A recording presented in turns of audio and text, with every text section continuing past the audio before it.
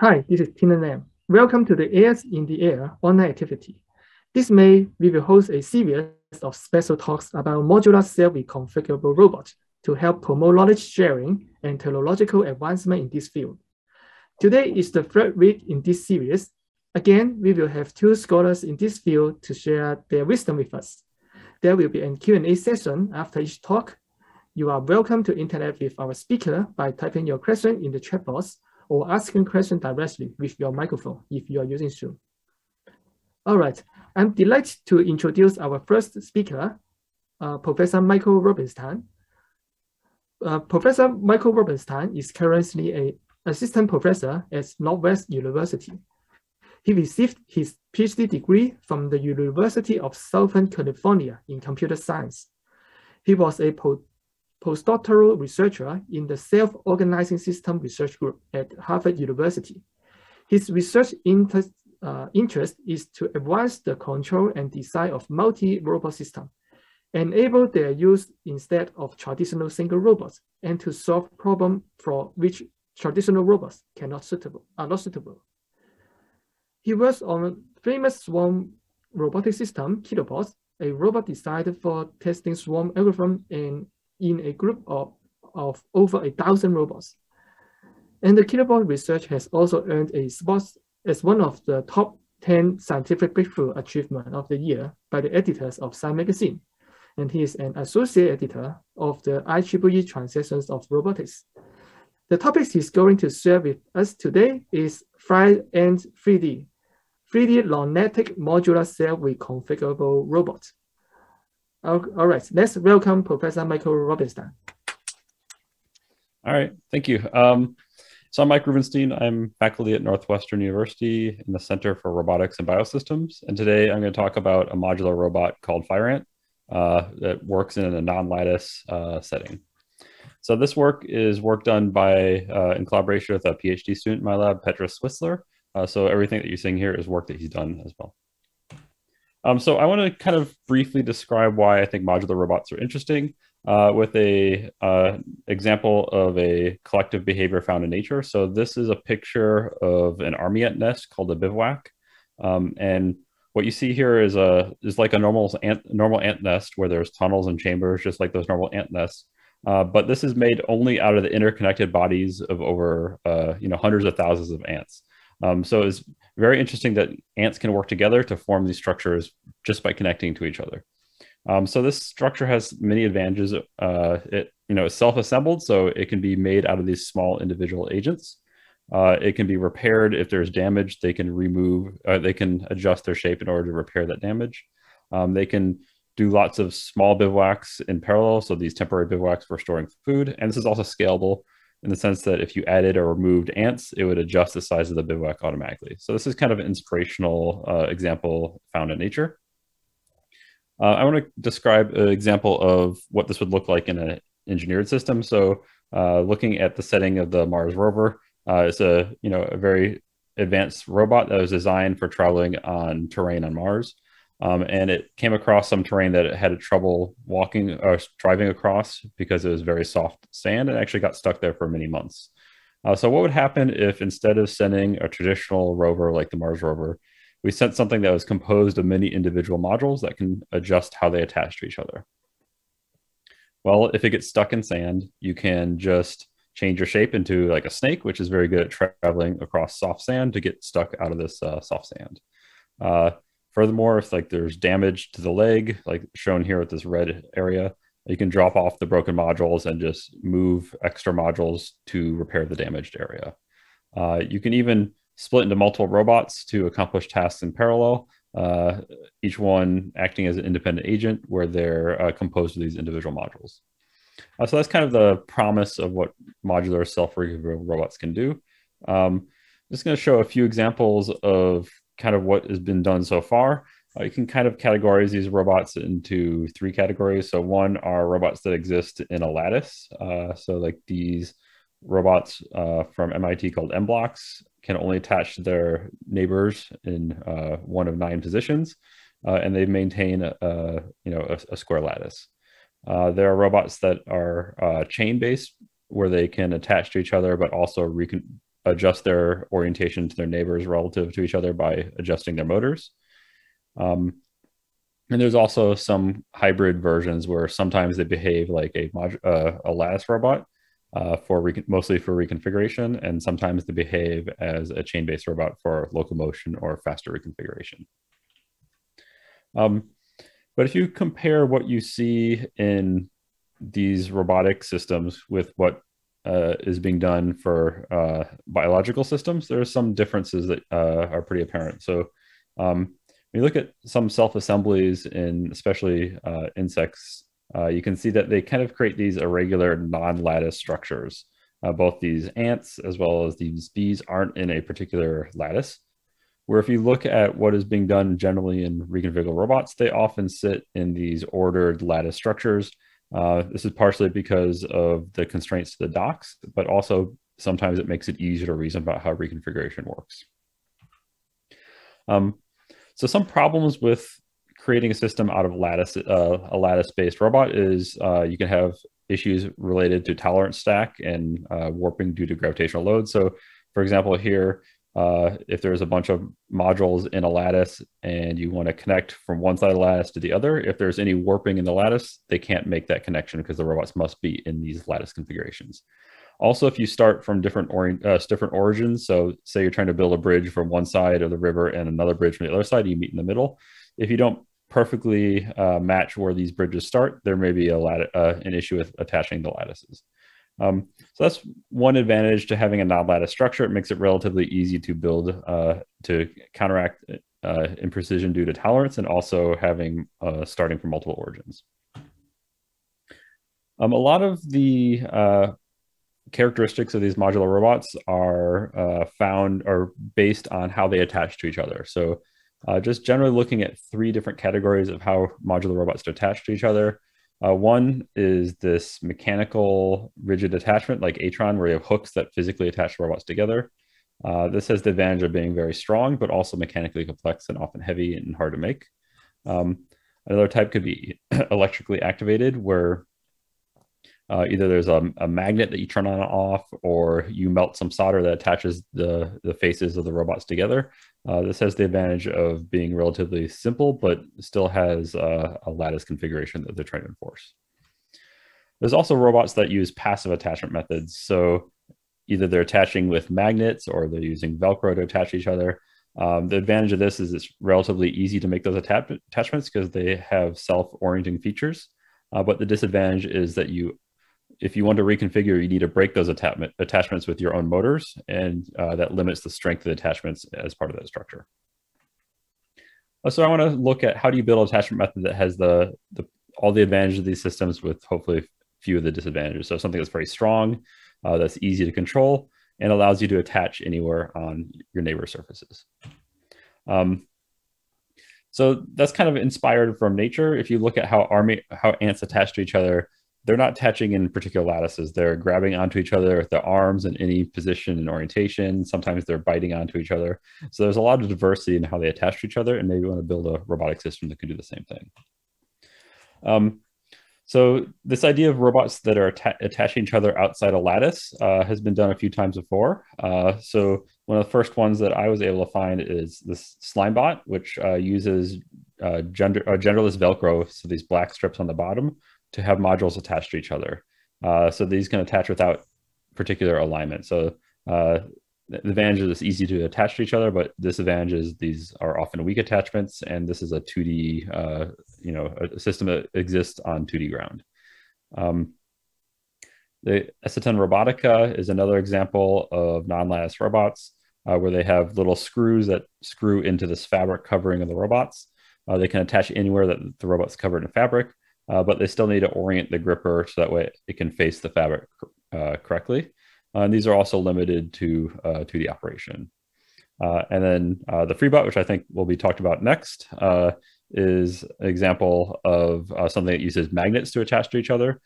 So you have to, the attachments are relatively weak compared to some of the other attachment mechanisms because you have to be able to break those attachments. And there's also disadvantage that sometimes it's only possible to have one magnet per robot. So I wanted to kind of draw from this these examples of non-lattice robots to build a robot that can attach anywhere on their neighboring structures, but also attach in a strong way. So I'm going to talk about FireAnt 2D, which is the robot on the left, and then the advancement of that, which is FireAnt 3D. And if there's time, I'll talk about some algorithms we can run on these robots. So here's a video of the capabilities of FireAnt 2D. What you're looking at is a tilted plane. So this is something that's tilted about 50 degrees. And the robot is able to move along the structure. So these 6 circles are inactive modules of the same shape, and it's able to move along those inactive modules. So I'm going to talk about how this robot actually does this type of locomotion. So the key with FireAnt 2D is that it has this idea of continuous docks, which means that it can attach to its neighbors in any position that it can touch the neighbors. So anytime it can touch the neighbors, it can also attach it. It doesn't need to worry about being attached in a precise lattice location or discrete location. Also, these robots are entirely covered in docks. So anywhere another robot can touch that robot, it also has a dock there. So you don't have to reason too much about how you actually come in contact with your neighbors, because no matter how you come in contact with the neighbors, you can attach them directly. So let's look at how this actually works. And the main idea is that the robots use these wheels that are covered in conductive plastic rims in order to attach to each other. If you look at the details of these rims, this is a cross section of the rim. There's this black conductive plastic, and inside that conductive plastic is a copper wire embedded in it. And attached to that copper wire is this brush plate. So electricity can flow through the brush, through this plate, through the copper core and into the conductive plastic rims. So putting that together, here's 2 robots that are 2 circles that are energized with 24 volts. Current flows through the copper into the point of contact. And at that point of contact, it passes through the conductive plastic, melting it, causing these 2 circles or 2 wheels to fuse together. Once you let it cool, it forms a strong rigid connection. And you can reverse this by applying power to it again, remelting it and pulling them apart. So the idea here is that we can effectively weld these robots together using electrical contact. Okay, so if we want the robots to attach to each other, we need to somehow sense that they're able to, that they're attaching in order to control the robots. So 2 things we care about checking for are the contact area between the 2 wheels, and also how hot does the dock get in order to make sure that we get hot enough so that we can melt the dock. To indirectly measure the contact area, we just look at the amount of current that's flowing through the 2 wheels, and the more current that's flowing through is a proxy for how much for a larger area of contact. And to measure the temperature, to approximate the temperature of the docks, we just look at the time integral of the current, assuming that it's heating up quickly enough. This is a good proxy of how hot the docks are. So if we want a sense if a dock is attaching to a neighbor correctly, all we need to do is actually just use a current sensor, and it can sense contact as well as a successful docking or not. So to measure the capabilities of these docks, we created this test rig, which has a linear actuator, which can attach the docks together. Using a load cell, it can try pulling them apart and measuring how strong the attachment is, and it can do this in a repeated manner. So here's a video of that testing in action. You can see that the docks are pushed together, they're heated, they test that they can hold 5 kilograms, they undock the robots and repeat. So this is a test rig that showed that we can actually do this 200 times in a row and not actually have any failures on the docking. So it's a relatively robust docking mechanism. The way that we actually did the testing is showed here in this diagram. We also were able to show that these modules are relatively strong. So if you put these 2 modules together and you pull till breaking force, on average, it takes 20 kilograms of force to break those 2 docks apart. Okay, so that is the continuous dock. Let's talk about the entire robot as a whole. So there's 3 sections of the robot. This blue area right here are 2 continuous docks attached to the robot. The green area are motors that can spin the continuous docks at a relative to the gray chassis here. And there's also electronics on board here as well. And to power the whole system, out of plane of where the plane of the module docks are is this power bus. So this allows the robot to get power whenever these 2 contacts are touched. So This power bus is 2 rails. One is ground and one is 24 volts, which powers the entire robot.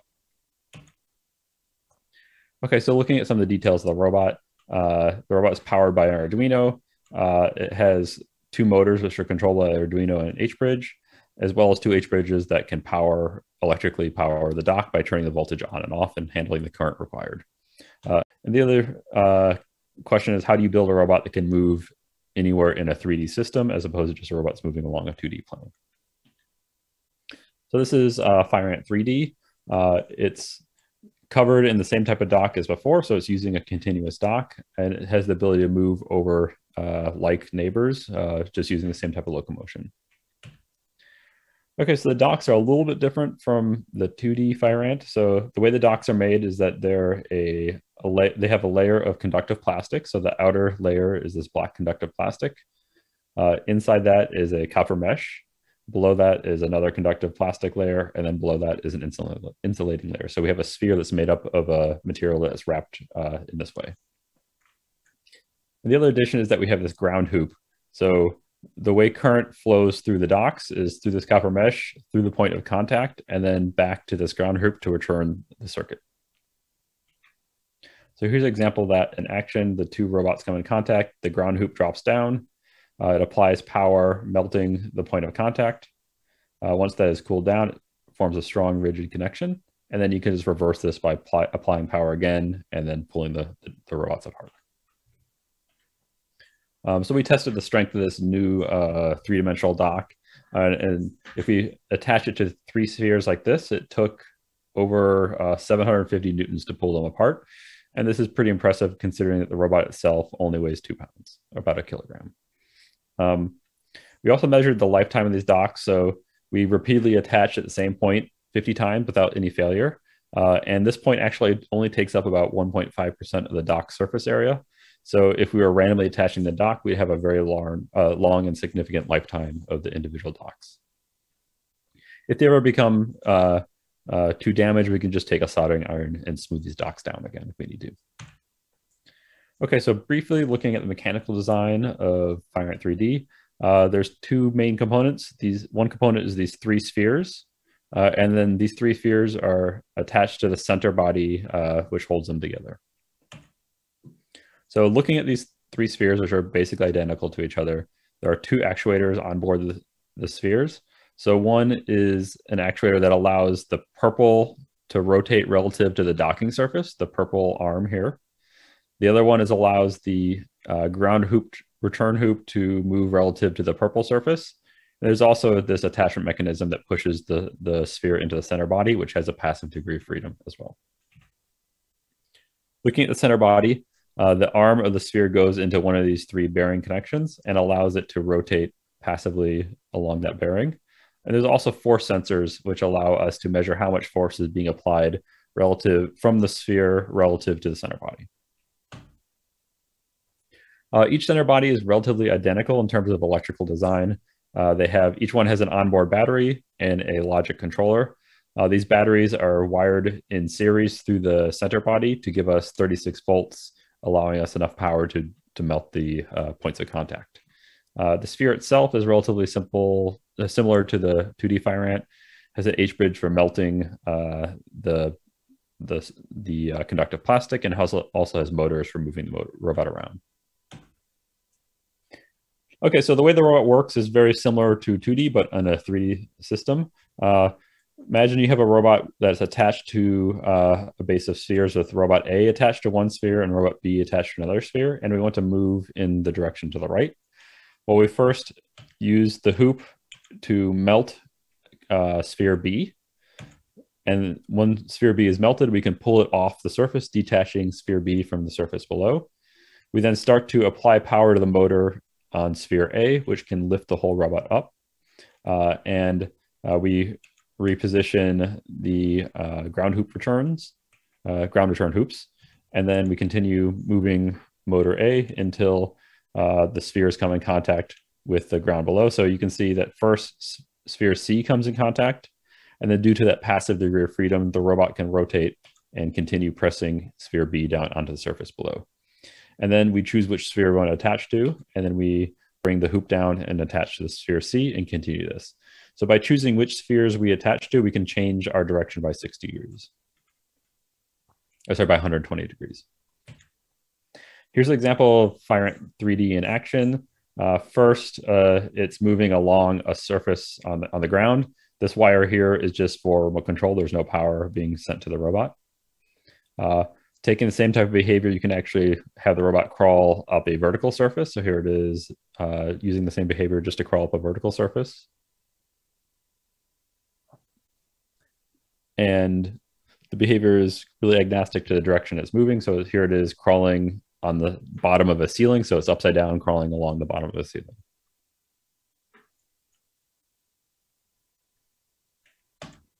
Okay, so that was Firant 3D. And I just want to briefly mention that we're in process of finishing off Firant 3D version 2.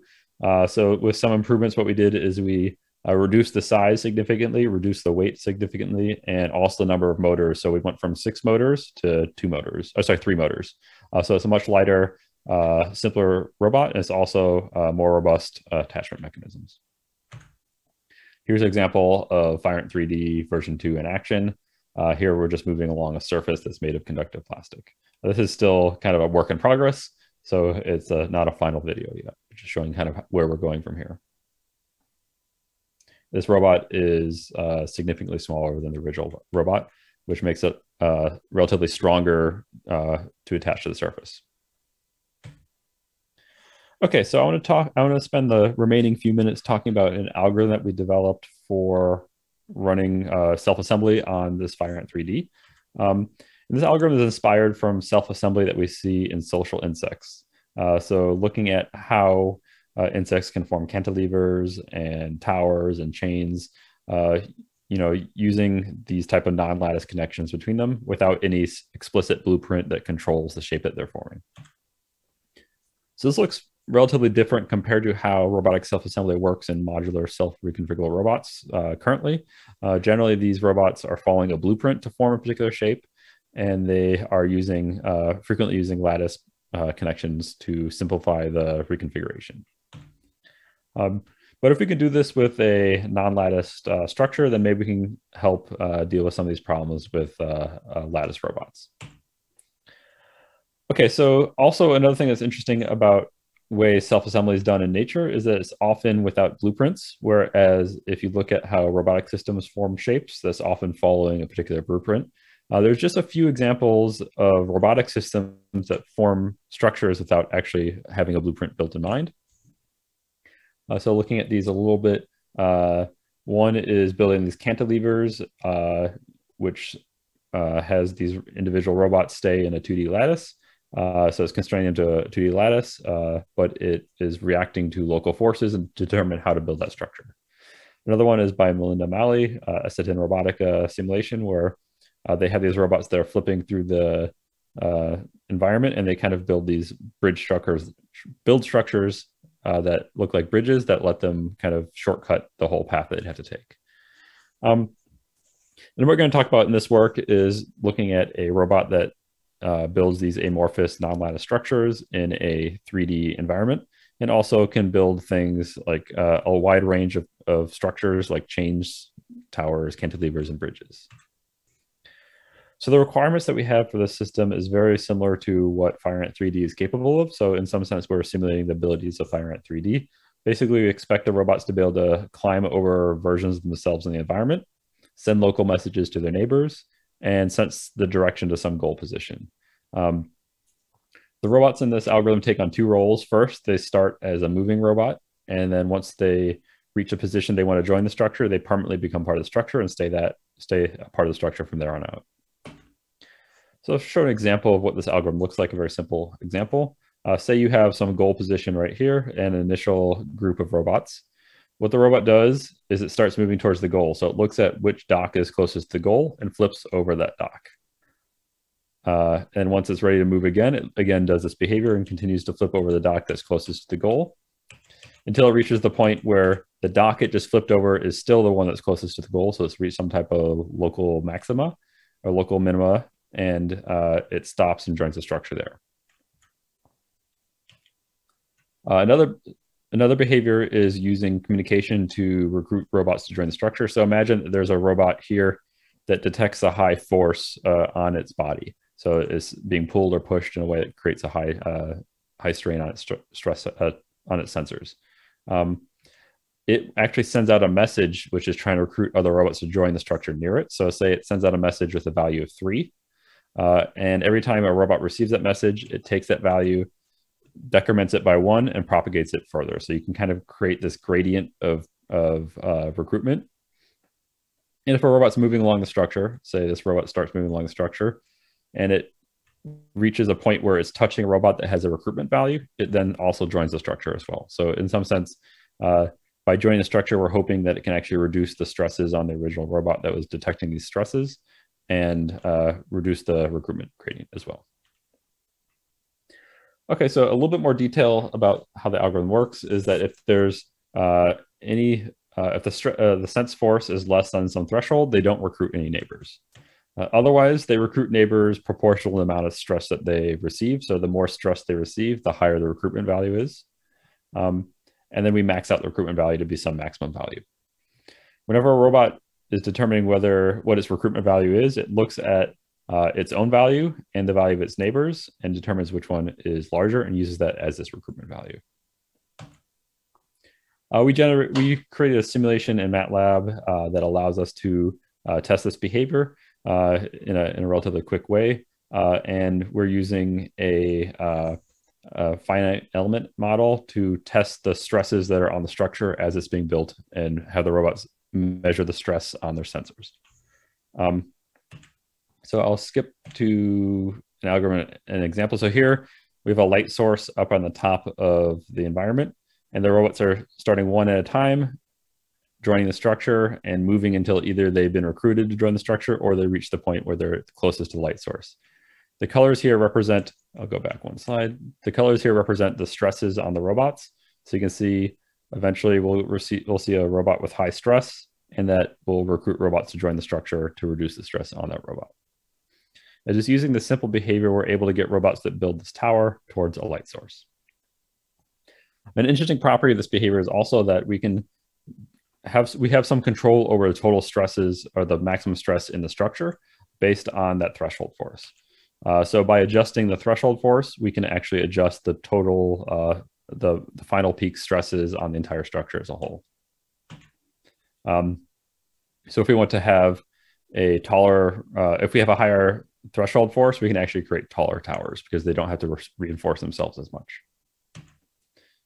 Using the same behavior, but now we placed a light source below the structure and the robots are moving downward towards the light source. We're forming this hanging chain here. And you can see that robots are, again, able to reinforce the structure by being recruited when there's a robot that has a high stress. Again, we're able to control the peak stresses in the structure just by adjusting the threshold force value. We can also build cantilevers with the same behavior. So here's an example of a cantilever being built where the light source is off to the right here, and it's recruiting robots to move toward the light source while reinforcing the cantilever as being built. We get cantilevers that look like this, where they start to build out, but there's also a support structure that keeps them from breaking. Taking the same type of behavior, but now having two light sources where we're taking turns moving robots from left to right, we want to, in some sense, build a bridge across this gap. And now you can see that they were able to build this bridge that allows robots to move from one side to the other.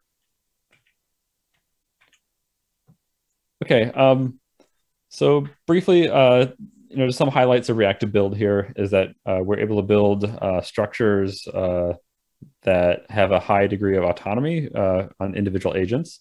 We're able to build these multi-origin structures, like building a bridge from the right to the left. And we're able to control the total force found in the structure by just this simple parameter of threshold force. And some takeaway is that, this behavior and these robots are operating outside of a lattice. And sometimes it may be actually easier to do this because you don't have to worry about the connection between individual modules, and you have to worry about having these errors that occur when you're building structures out of lattices. So I think that's all the time I have.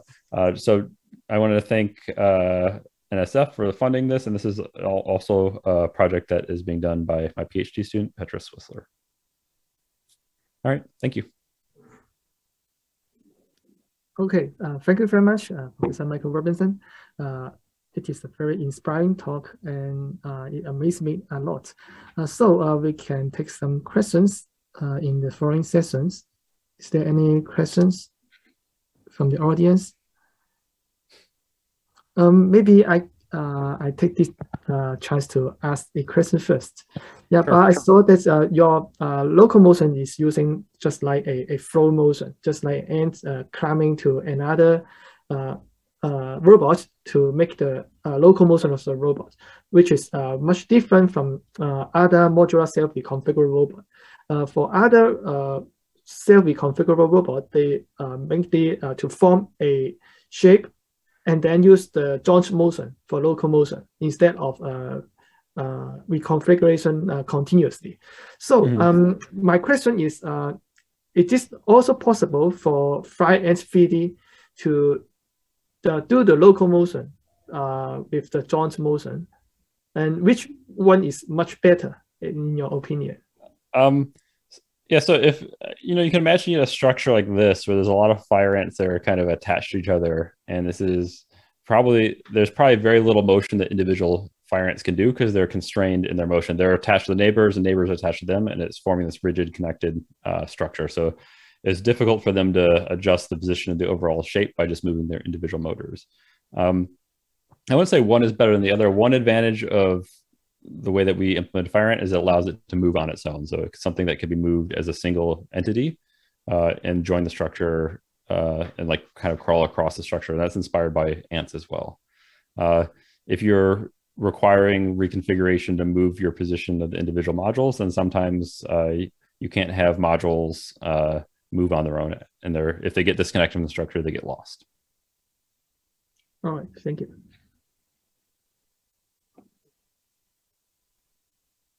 Okay, any questions from the audience?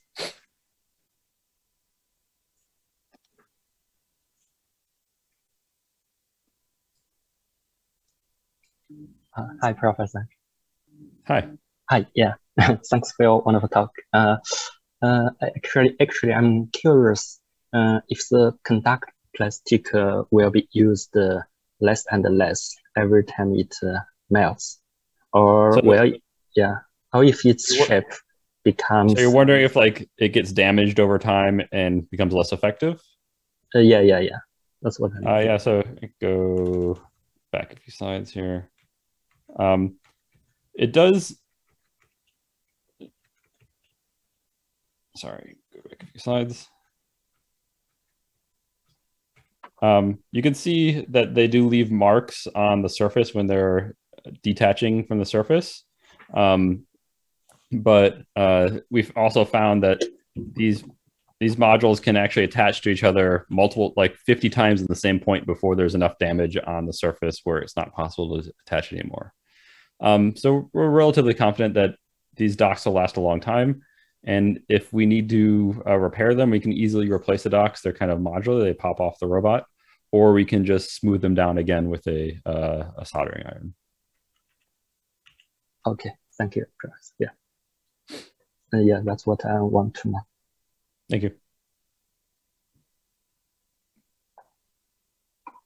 All right, another questions come from the chat box. What kind of practical applications we can use? Maybe he is asking what's the practical application of Fly Ant 3D? So, I mean, Fire Ant 3D is a research platform to try to understand how do you control modular robots that are operating outside of a rigid lattice. So this is a platform that we're using to understand the algorithms behind it.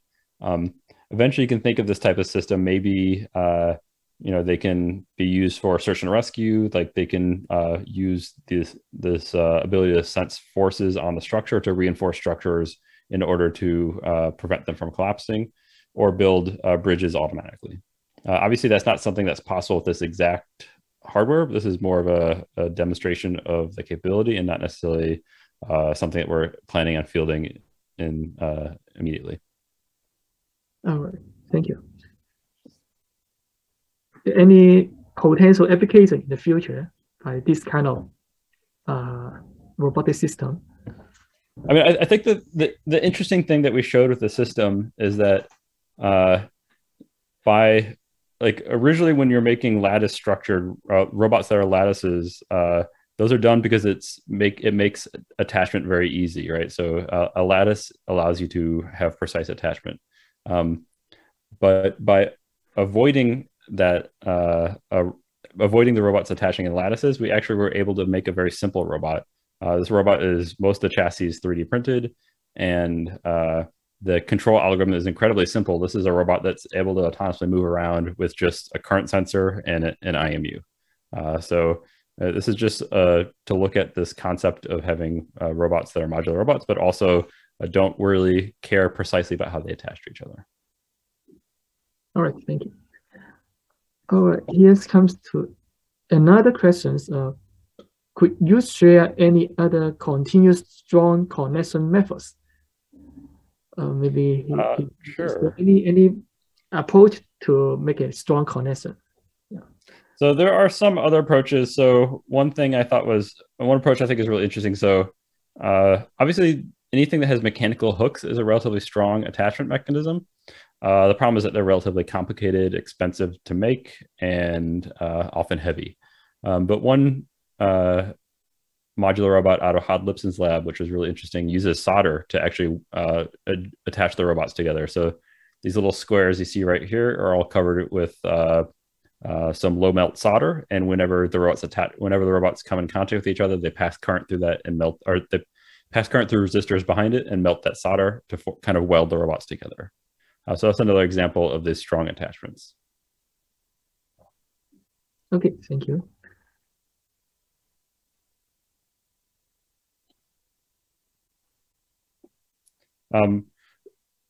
One thing that you have to consider is not only you have to make strong attachments, but they have to be something that's easy to disconnect as well. So like gluing robots together makes really strong attachments, but it's really hard to disconnect that glue. So you have to have something that's both strong as well as something that's very easy to remove. Okay. Other questions?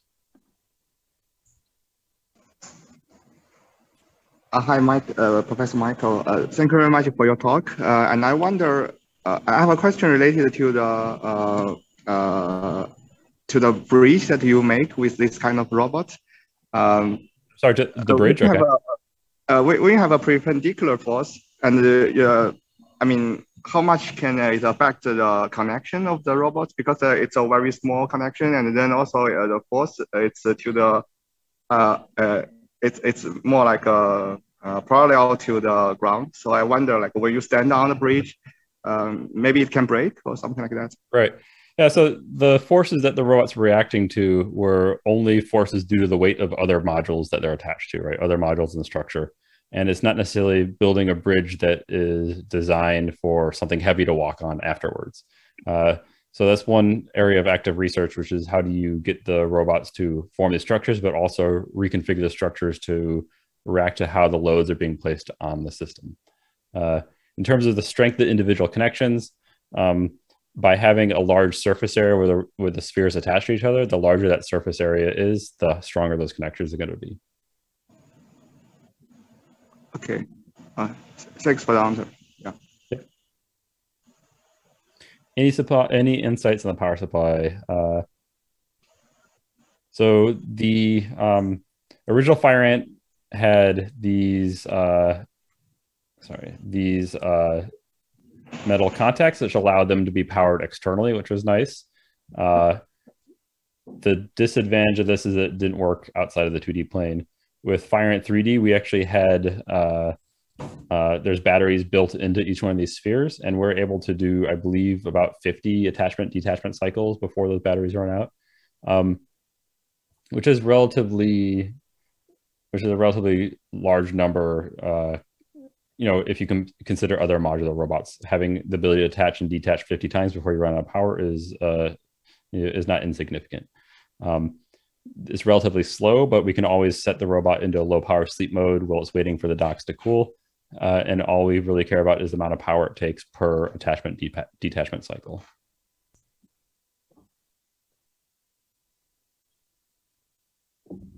Some ways to improve the power efficiency of these robots is to improve the plastic that they're made of. This is just a simple conductive plastic you can buy online right now. It's used for 3D printers, but you can modify the properties of this plastic to further reduce the amount of energy it takes to melt it and attach them. So it's another area of research we could look at.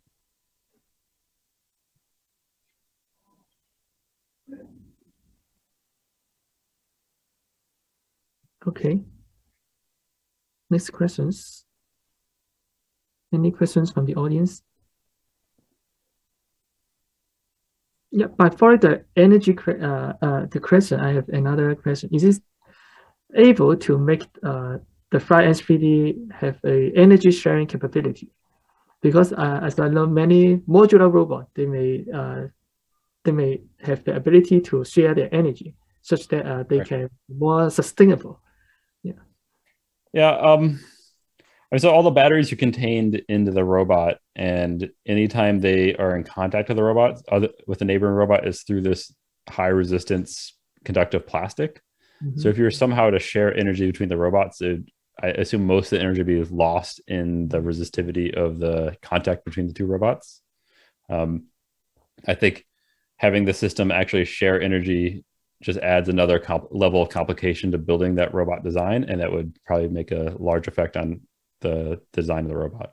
Obviously, having the system share energy would increase the lifetime of the overall structure as it's being formed and allow robots to move longer. But the trade-off is that just mechanically and electrically, it's a lot harder to get a robot to do that. Yeah. All right. Maybe we can take the last question because the time is almost up.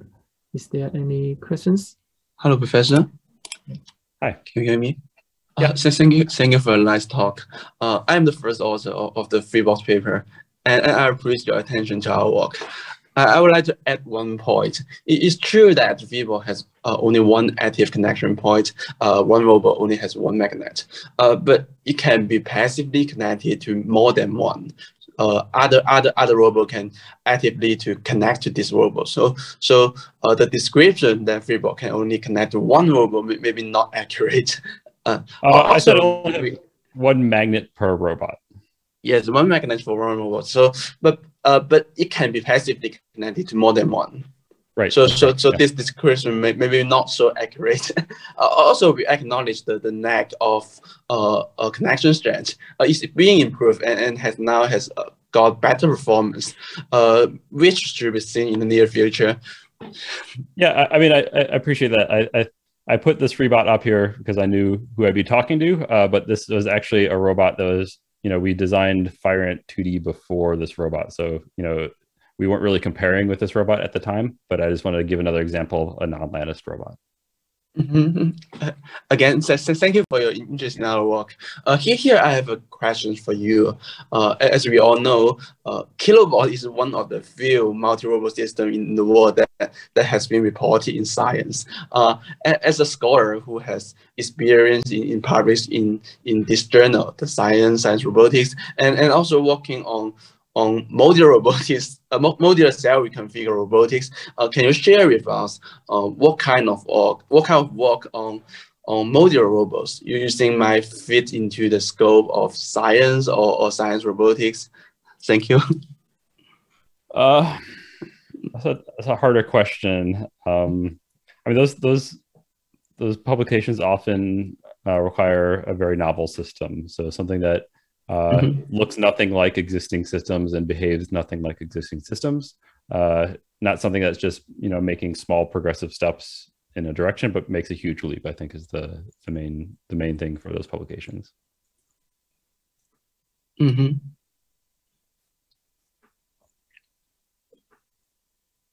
All right, I think you can get the answers. All right, because the time is up, I think it is the time to end the Q&A sessions. Let's thank Professor Rubenstein again for his excellent sharing. All right, and thank you. Yeah, and I believe our audience have learned a lot from you. Okay, thank you. All right, thank you. Okay. Let's take a 5 minutes break, and after the break, I will be the next speaker to talk about our recent research. Okay, see you soon. Okay, welcome back to the second leg of today's AIRS in the air event. So we just finished our first speaker with Professor Michael Rubenstein. For our second speaker will be our executive chair for this activity, Professor Lun Lim 教授. So just a brief self-introduction about myself. My name is Zhenglong. So I'm a assistant professor in CHK Shenzhen. So I have the honor to host for this talk. And before we start, let me give a short introduction to Professor Lam. So Professor Lam is a senior member of IEEE. He currently serving as assistant professor in CHK Shenzhen, and also executive deputy director of the National Local Joint Engineering Lab of Robotics and Intelligent Manufacturing in the university. Meanwhile, he's also appointed as the director of the Center for Intelligent Robots at AIRS. So he received his bachelor and a PhD degree from CHK under the supervision of Professor Xu Yangcheng. And also his research focus on multi-robot system, field robotics, human-robot collaboration. He has been granted over 60 patents, published 2 monographs, and over 60 international journal conference papers. And he also has been also actively serving in the robotics and automation community. And he has been awarded like IEEE ASME, the Transaction Mechatronics Best Paper Award in 2011, and also the AIRS Best Paper Award on Robot Mechanism and Design 2020. So without further ado, let's welcome Prof. Lam for the talk. Prof. Lam, over to you. Okay, thank you, Professor Xu. Yeah, today I'm going to talk about the bio-inspired freeform reconfigurable robot. And I would like to talk about some background before we go to the detail of our work. As you can see here, the different type of robot exist in the world, and each type of robot is good at doing specific tasks in a specific environment. And here's come the questions. It is possible to have one robot that can replace all types of robots to handle different tasks in different environments. In the movie of Transformer, the robots demonstrated that they can transform from the vehicle to a humanoid robot and vice versa. And in reality, there is a similar approach to change the functionality of a robot. And here's an example. And you may focus on the wheel of the robot. The wheel can be transformed into a leg for maneuvering in different terrain. This transformation is achieved by the joint motion between 2 segments of the wheels. The relationship among the linkage of the robot is kept the same. And using this method, they can usually only transform into a very limited number of configurations.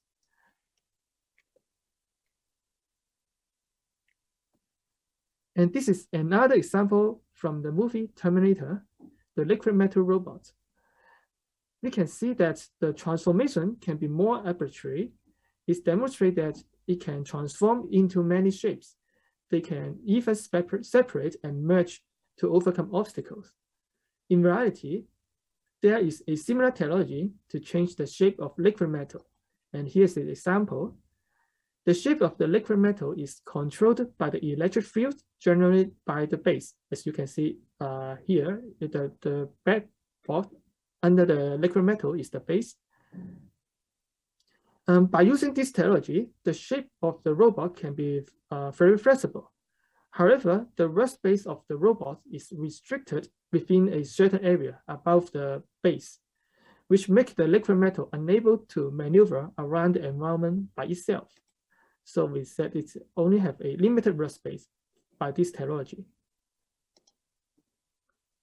All right, Let's look at another example from nature, the ant colony. Each ant is an individual that can navigate freely in the environment. And at the same time, the swarm of ants can come together to form a different shape to overcome obstacles. In reality, modular self-reconfigurable robots is one of the approaches that can achieve a similar thing. And here are some examples listed in these figures. And each module is just like an ant that is self-contained and may have certain mobility, so the workspace is not restricted. And at the same time, they can connect together physically to form different shapes. For example, to form a snake or humanoid or a wheel. The number of possible configurations is determined by the number of modules. So theoretically, the configurations can be unlimited. So you have the features of unlimited workspace and flexible configuration. And we think that the modular self-reconfigurable robot is one of the promising directions to achieve a general-purpose robotic system.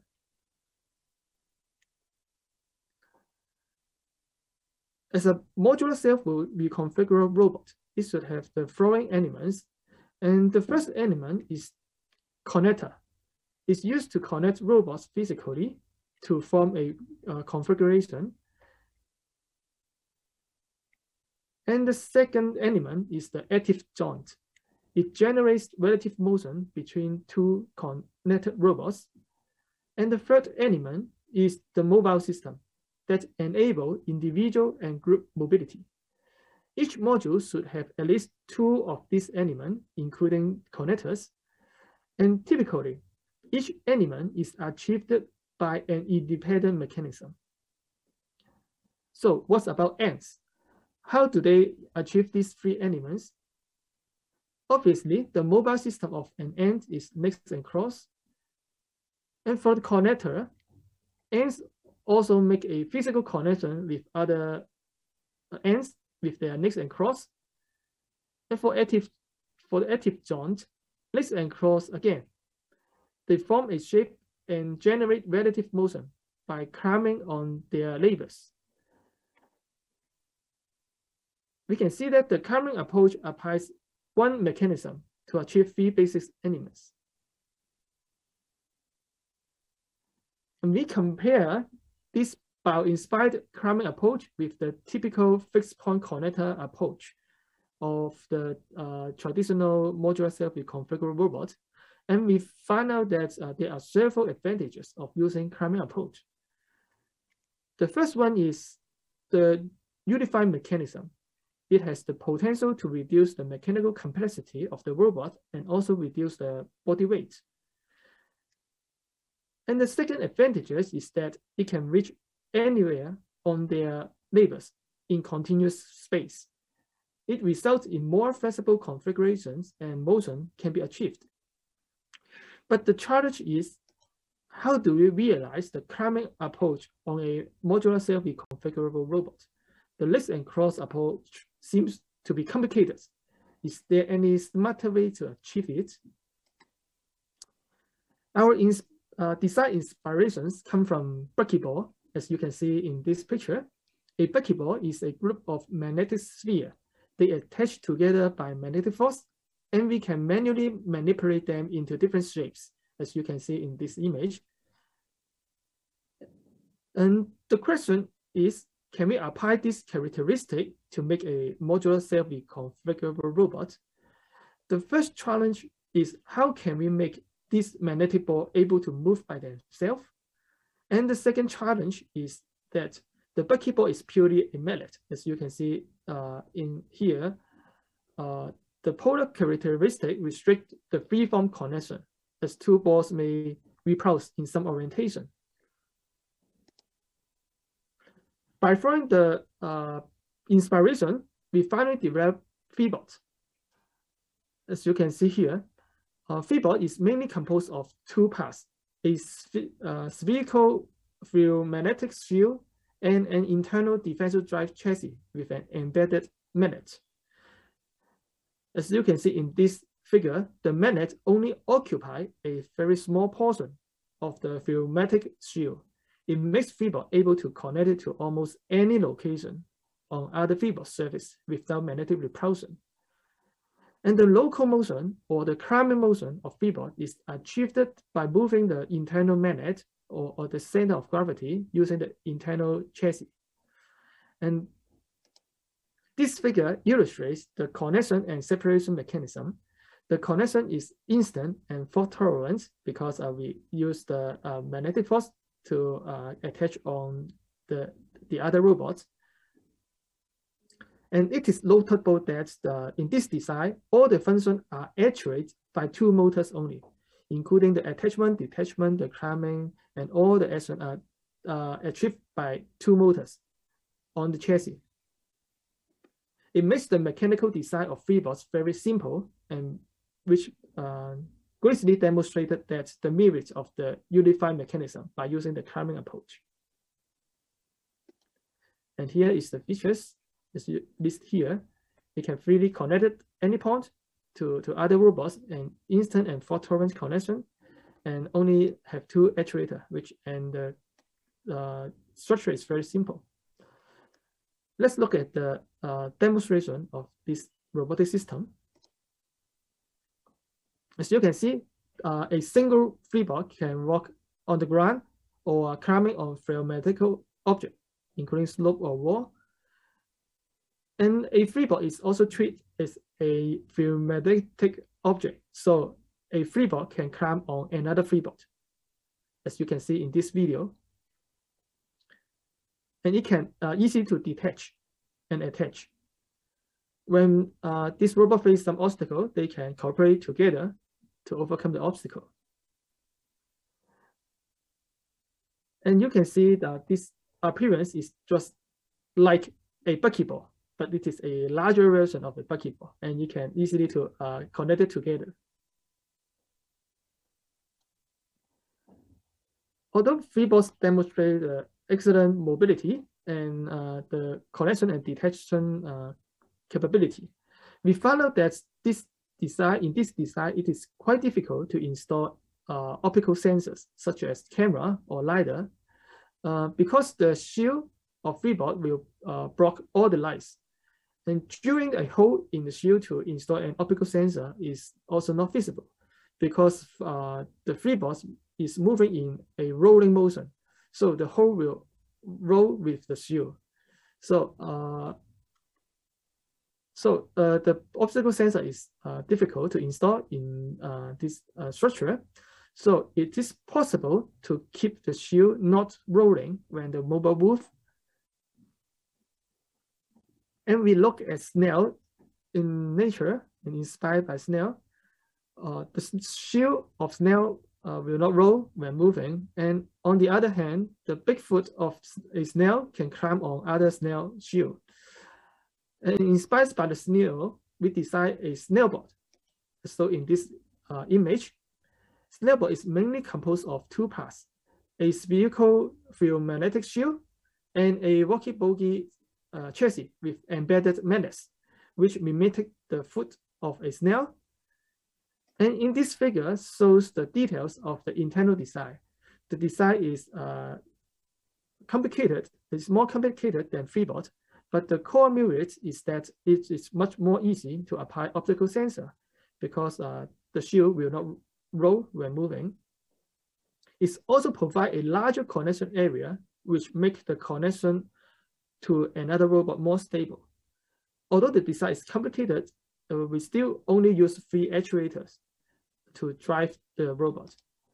And the features listed here is can provide a larger connection area, and it only actuated by 3 motors. And here see the view action of the snailboard. As you can see, the snailboard can climb up from another snailboard from the ground, just very similar to snailboard to snail, and it can also climb from one snailboard to another snailboard vertically. And we also demonstrate some interesting application to make the a group of snailboard to be a manipulator to manipulate things. And in this example, we are trying to overcome a much more higher obstacle. And we can see that the snailbot can also climb up to snailbot and overcome the obstacle.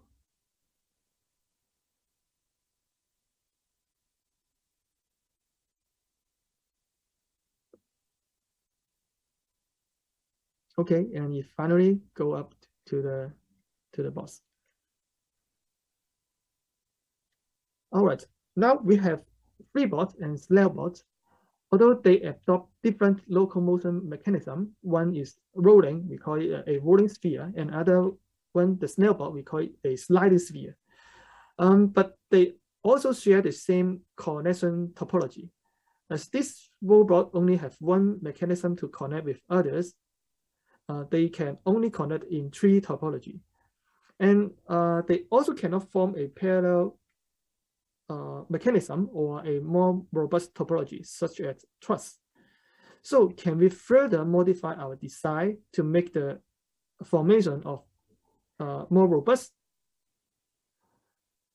And here comes to the concept of modification.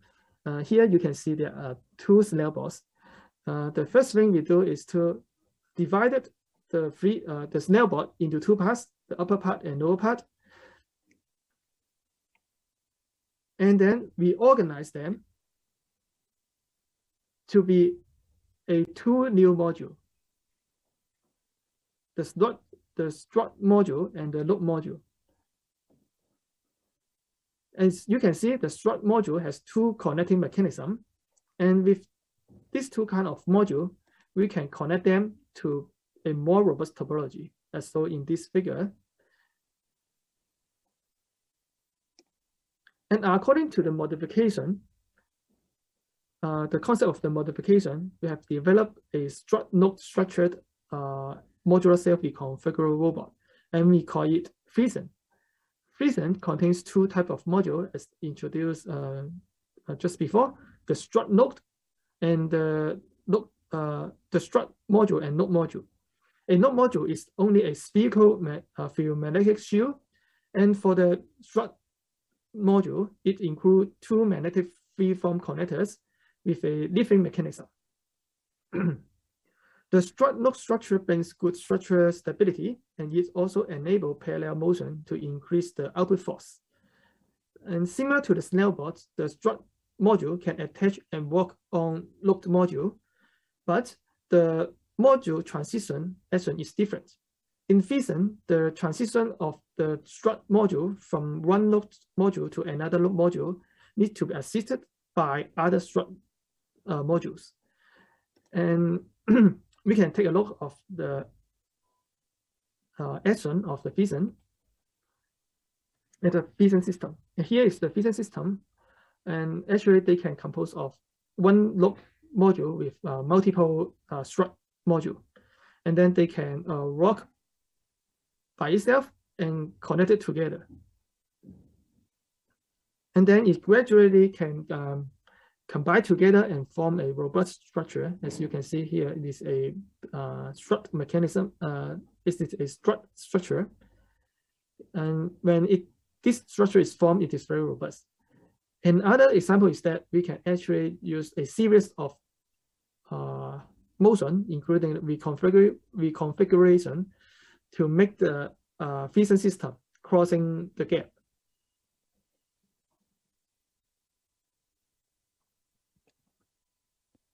As you can see here, there the first part is already touched another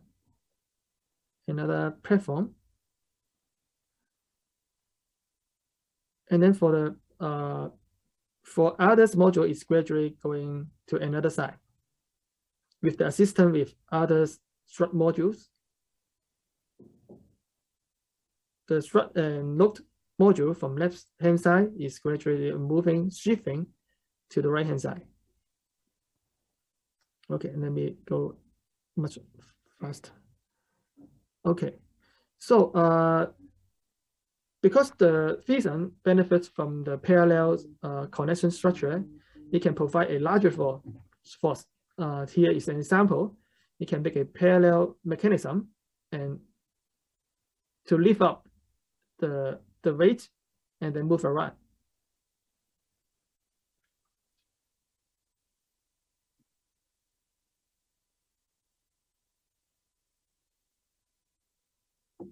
And we can also make several robots and cooperate them together. As you can see here, we have a parallel mechanism on the left, and at the bottom, we have another parallel mechanism to push the box to the right-hand side.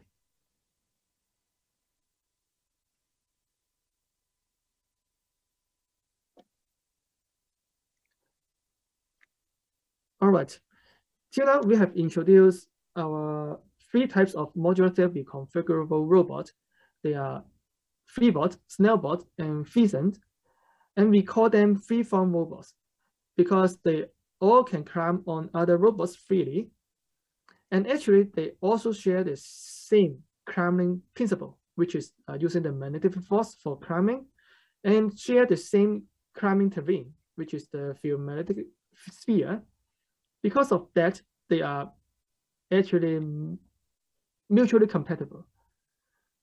For example, Freebot or Snailbot can replace the node module of the Pheasant system to add more mobility to the entire system.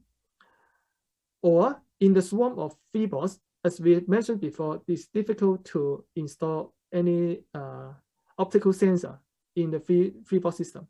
So we can replace some of the Freebots with Snailbot, which can have an optical sensor installed to enable the environment perception capability of the entire swarm system.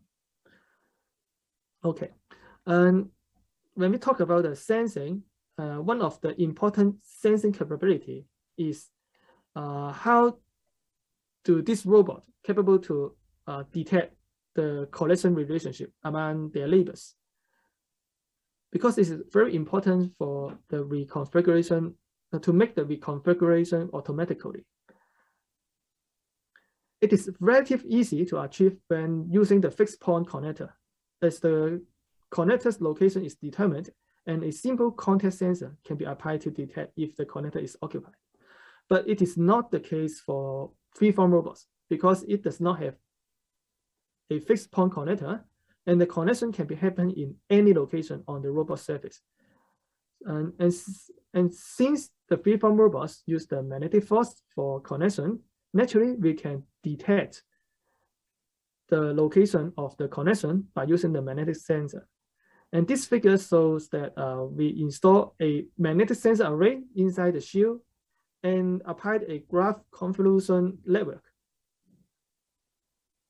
a localization algorithm to find out the contact point. Then this video is the performance of this method, and you can see the red here, the red ball is the static, and for the blue, other blue balls, they are moving on the red ball, and we can detect the connection position instantly and reflect on the screen.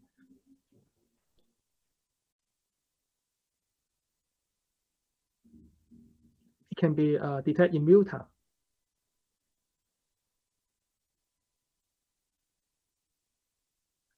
Okay.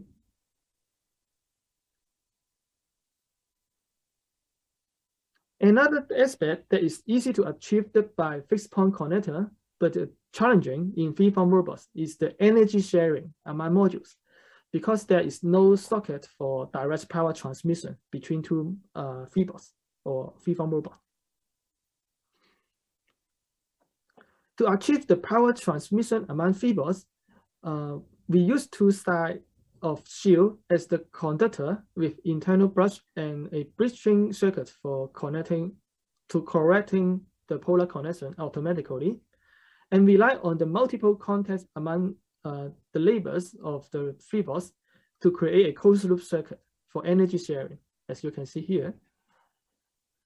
It is a little bit tricky method, and it is we can make a bunch of freebots to form a closed circuit, and then the battery inside can be share the energy to make a energy balancing.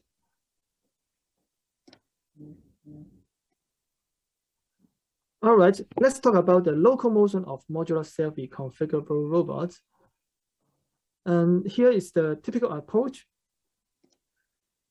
The first step is to form a fixed connection relationship to mimetic the appearance of an animal or the exoskeleton of the animal, the skeleton of the animal, such as snake, quadruped, or hexapod, and then generates the gait pattern of the whole body by joint relative motion to mimetic the motion of the animals, which is the typical approach. So what about ant pony? We can see that it does not apply the same approach as a typical modular self-reconfigurable robot. The connection relationship is constantly changing when the ant cone is moving. And we call it the flow locomotion. The locomotion are achieved by a series of reconfiguration.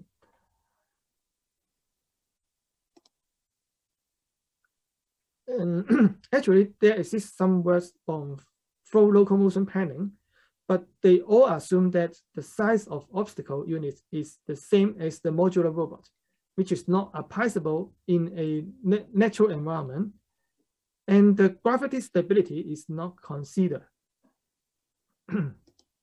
In our solution, it is divided in two parts.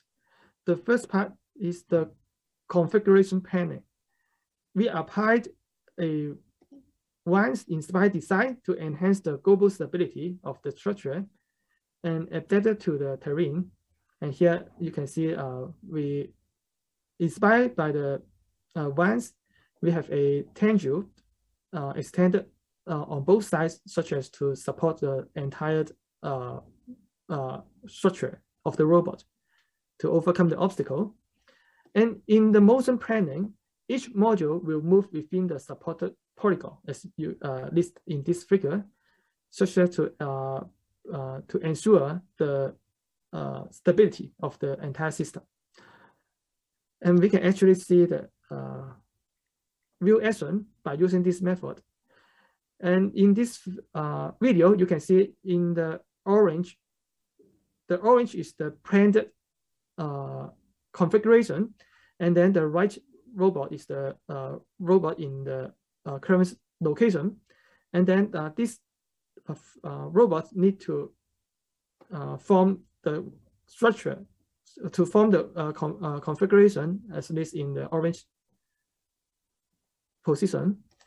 So what they do is to coming up one by one, and the individual motion of the robot is within the supporting polygon of the entire configuration. And after the target configuration is formed, and then it will have another target of configuration, and then it's continuous to move to form the next configuration.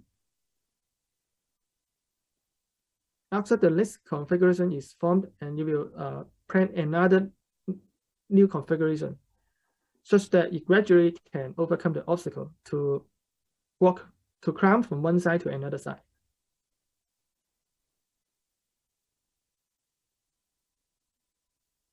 And here shows another example of stair climbing.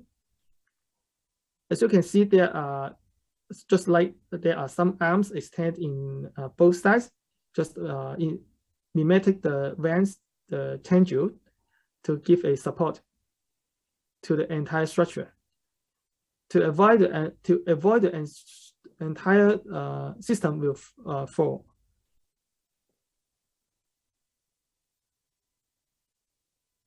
Okay, and you can see that it is actually adapt to the environment very well, because it is in a spherical shape. It can easily to adapt to the environment, not like the block shape, which have the problem of alignment when attaching. The spherical surface do not have any alignment problem. All right. So in the long-term goal, what we are going to achieve is just like in this video, As you can see, there are a lot of freeform robots walking around, and they can work individually, but when facing some obstacle or difficulties, they can work together to overcome obstacles. They can make connection physically to make some support, and then climb up to the location they want to go.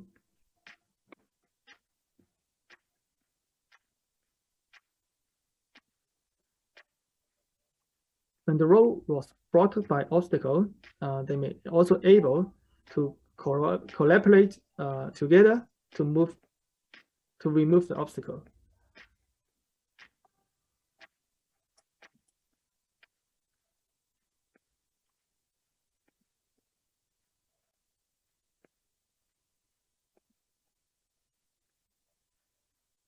And they can also become a bridge to crossing the gap.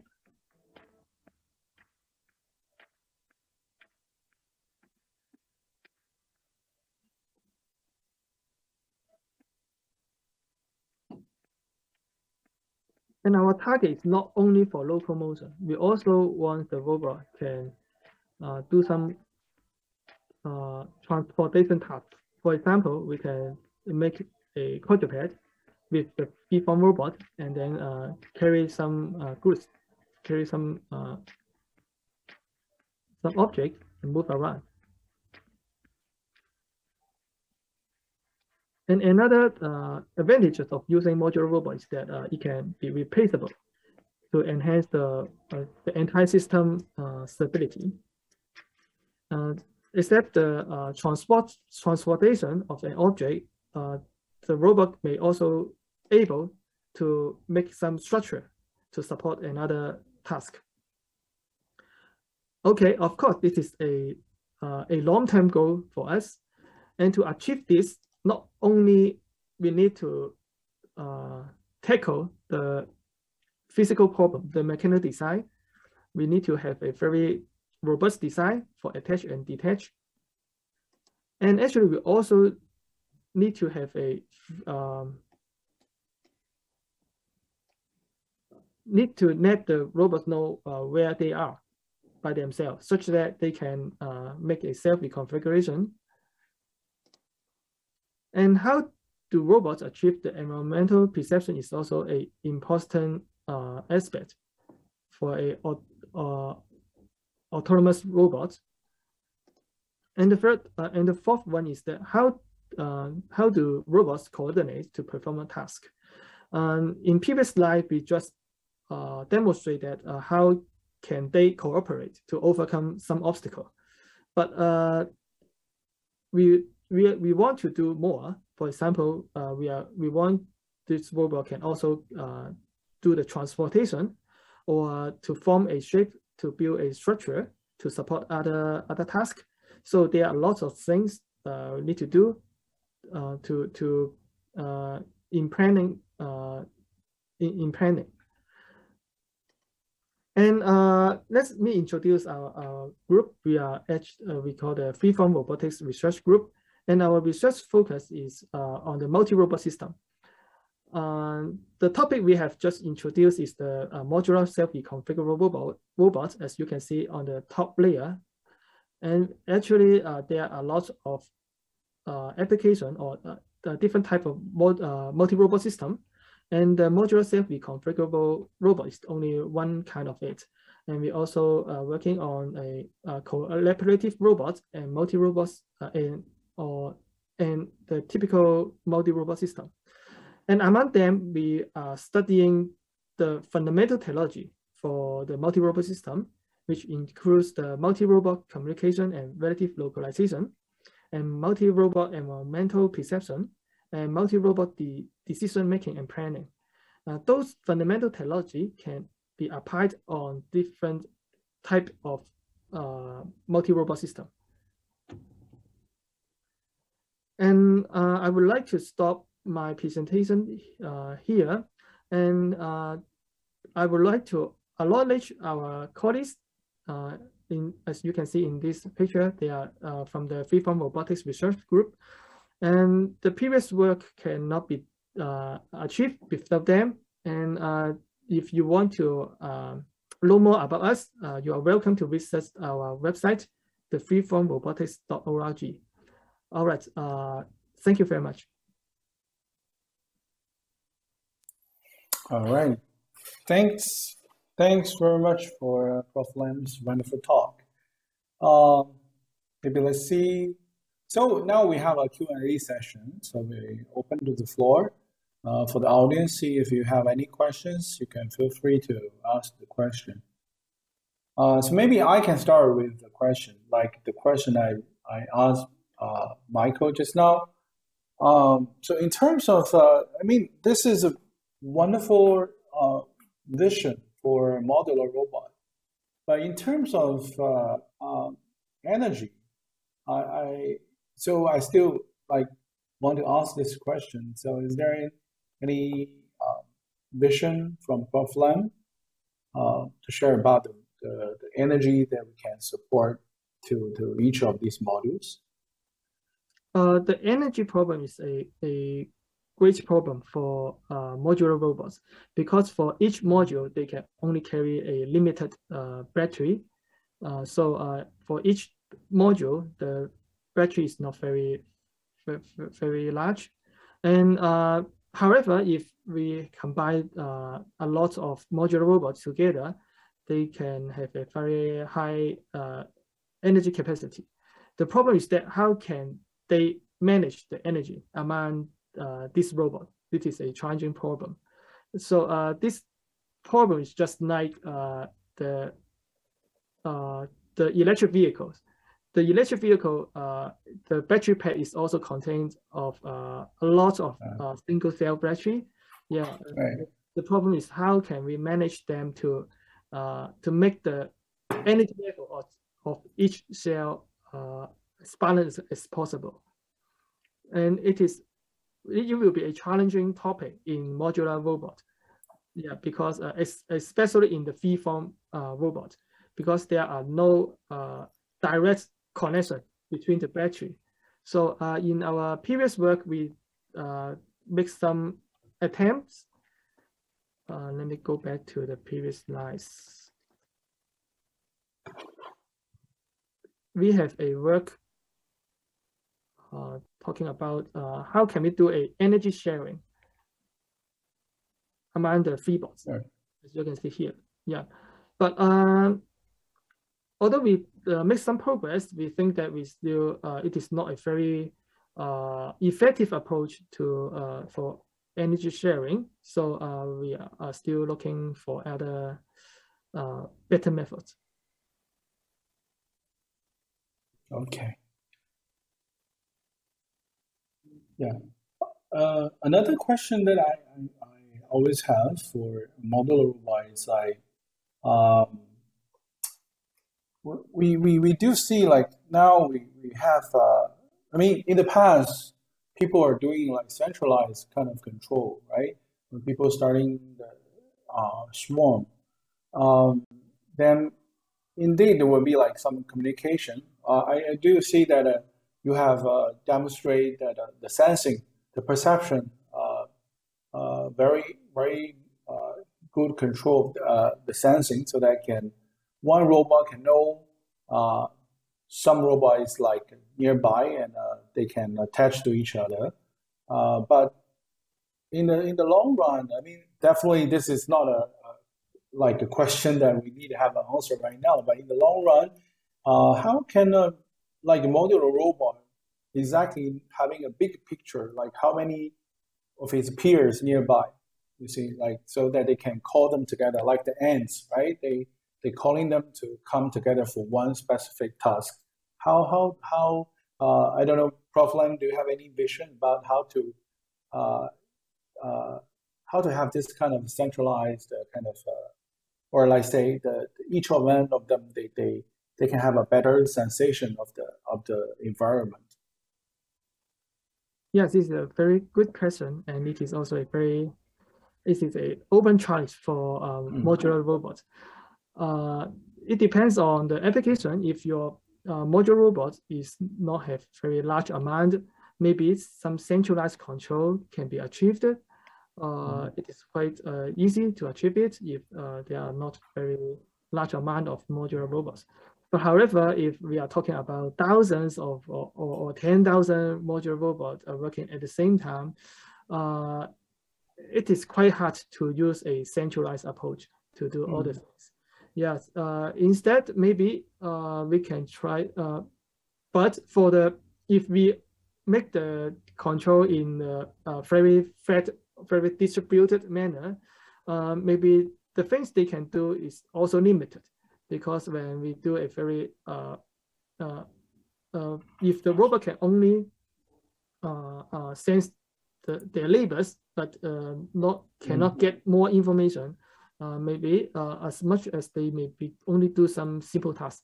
For example, maybe some locomotion, just like a swarm of birds or any, just like a fish, they can move from one place to another place, but they can not do some thing which had a more difficult. For example, they may not able to make a higher level decision to tackle some more complex task. One aspect, maybe we can adopt some hierarchy decision planning method, such that we can form a small group locally, and then we can also have a top level decision maker to do some high level decision, and we command the each cluster to perform some task. And it is my view for how to solve this problem. Sure. Thanks, Prof. Lun, for the great insight. So there's a question from the audience. So mimicking buckyball, the modular robot,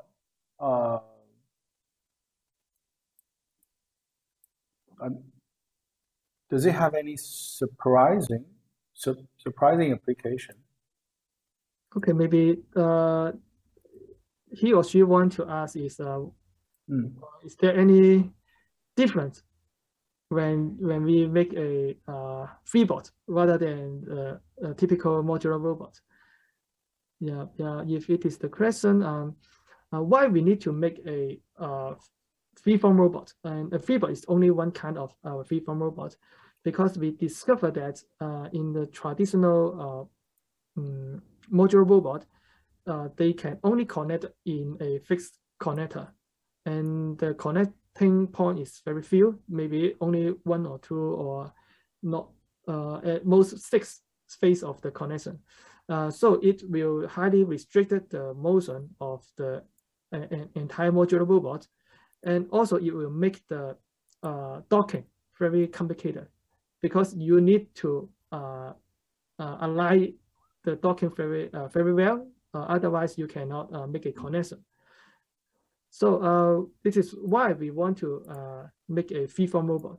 We want to make the robot that can connect very easily, just can make an instant connection, and then after connection, the motion is also have least restriction as possible, and such that we make the robot can, we call that the climbing motion, the climbing approach, that one robot can climbing on other robot and walk in continuous space, such that we hopefully we can make the freeform robot have a higher capability to form a more shape and can do more things. Yes, it is our goal for making a freeform robot. All right. I think it's if there are no other questions, I think it's almost about the time. Thanks again for Prof. Lam for your wonderful talk. I believe that the freeform robot has a great future. As I believe your team will be continue to come out with great demos and to finish more complicated tasks in the future. We're looking forward to it. So let's give thanks to Prof. Lam again. Then before we finish today's event, let me just to share with you that thank you for participating in the AIRS in the Air activity. So you can scan the QR code and add our WeChat official account of the AIRS. So for more information, and don't forget that for next Tuesday, 24th of May, 3 p.m., then we have our next stage of our event. We still have 2 more great speakers on this topic. So welcome to join us next week. So thank you, Prof. Lam, for today's talk. Thank you. So that's all for today. Thank you for coming.